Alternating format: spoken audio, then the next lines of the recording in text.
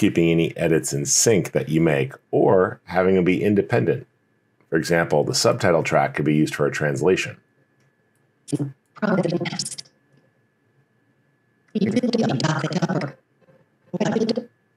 Let's make this one a little easier to read.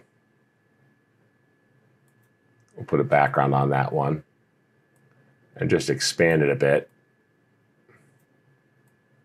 like such. There we go. It's good styling.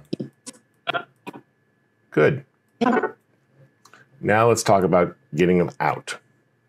It's possible to embed the captions or the actual burn-in captions here for open, depending upon your choices. Ultimately, we have to get them out for the web. In Premiere, choose which one's visible. For example, I have subtitle visible here. So when I choose File, Export, Media, I can then tell it where I want it to go.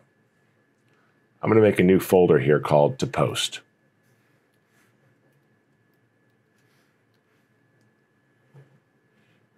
And let's just label this the spot.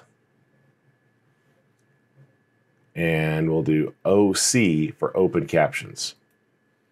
Now, if you look at this, you can see what happens. We have to decide what to include. So I'm going to, in this case, burn them into the video. And you see it becomes visible.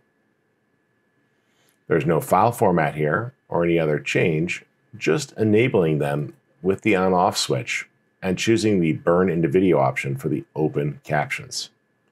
That's good. I'll click Export. And it quickly generates that spot. Now, let's export a second time.